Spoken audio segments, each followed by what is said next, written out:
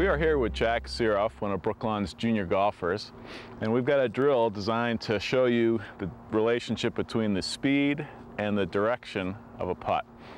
First of all, Jack, I'd like you to set up as if the hole were your target, and the problem with that is there's going to be some break that's going to come off of the putter, and notice how Jack pulled his putter to the left to try to compensate for the fact that he was aiming at the hole. Now let's try it aiming at the yellow disc there, Jack.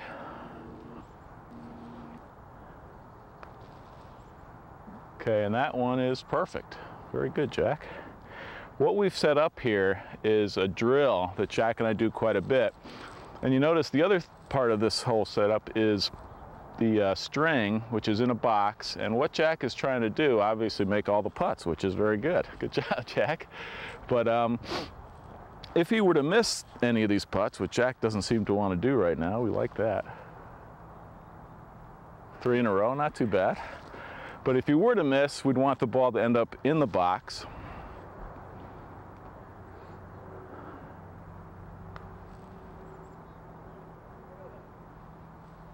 That was pretty good, Jack. Keep going.